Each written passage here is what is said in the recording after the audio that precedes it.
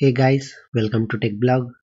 In this video, you will learn about how to write a Python function that accepts a string and calculate the number of uppercase letters and lowercase letters. So, given a string, you have to calculate the uppercase count and lowercase count using a function.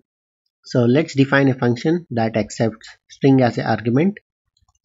Define count upper and lower and pass the string. Let's take string1 as an argument. So now let's initialize upper count and lower count to 0.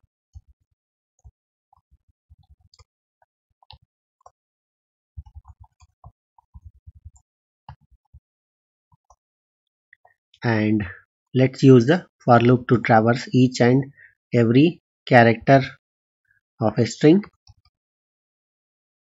For char in, that is string1, and let's check if char is upper. So if this is true, that means the character is upper, so increment the upper count plus equals to 1, and if char is lower, what you do is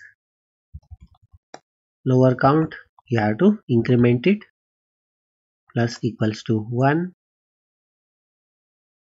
So you can write else as well here, and finally exit the for loop and print the uppercase and lowercase count.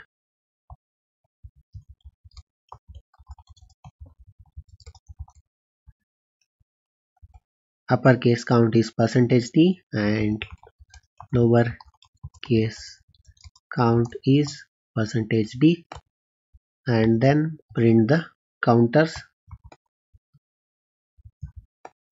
upper count and lower count. So now let's try to call the function. Let's use temp variable and ask user to enter a string.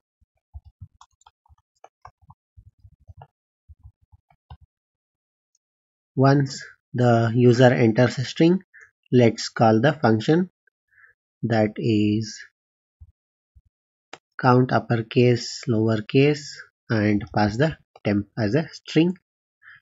And so this is it. So this is the program to accept a string and find the count of uppercase and lowercase letters. So let me run this and show you how it works. So enter a string, let's say hello world. Let's give some special characters, numbers, and some spaces, and let's give hello at the end. So this is a string, and you can see uppercase count is 3 and lowercase count is 12. So this is 4 plus 4 and plus 4. So the program works fine. So this is it. So this is a program to find the counts. So hope you liked this video. That's it for today. Thank you for watching. Bye.